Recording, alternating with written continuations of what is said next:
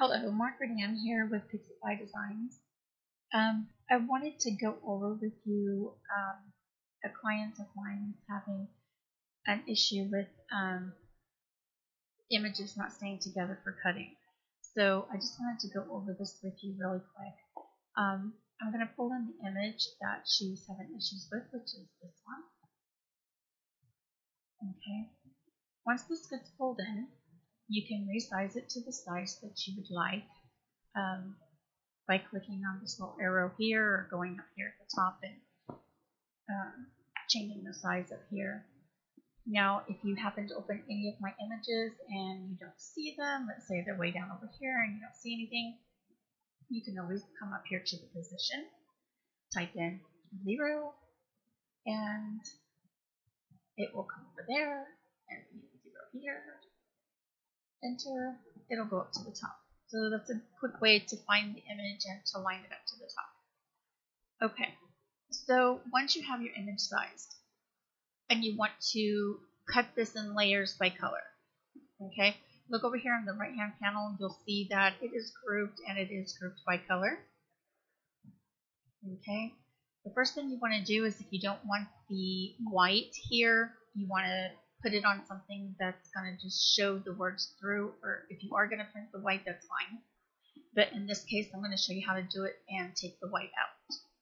So the first thing you're going to do is you're going to click on the image, make sure it's selected, come up to the top and hit ungroup. Okay, now everything is ungrouped. So if I was to take this little white thing over here, there's my words, my letters, I'm sorry. We're going to put that right back. Okay. A real quick note, since I'm here, I'm going to go over something else with you just really quick. Let's say you have this image and you want to take out some of these letters. I don't know why you would do that in this image, but let's just say you did. Once you have this selected, if you come over here and hit ungroup again, now they're going to be individually grouped. So I can move this A, I can move the S, this one. So if you ungroup twice, you get more flexibility with the design that you're wanting to make. But we're going to put all this right back and group them back together. They should be okay.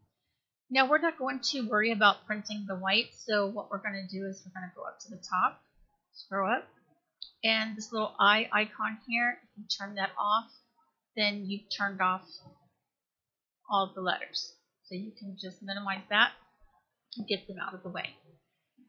Okay, so now we have our design and we have how we want to print it. So if I was to just click on the design now, click off, and go to make it, this is what's going to happen.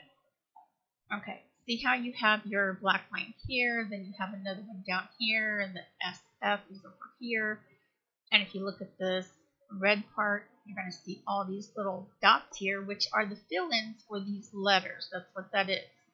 So to stop all of this from happening, we're going to cancel out of here. We're going to go back to our image. So over here on the right hand side, you're going to click on the header for the colored images that are listed here. Okay, so once you have that selected, you're going to right click on it, or you can hit the weld down here at the bottom. But I always right click and then I go to weld.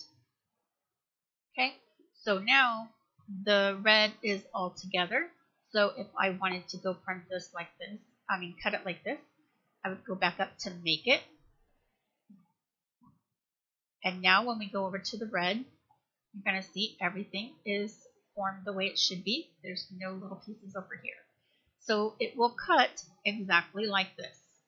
Okay, so we're going to go back and we're going to do the same thing to the gold. So we're going to right click and weld.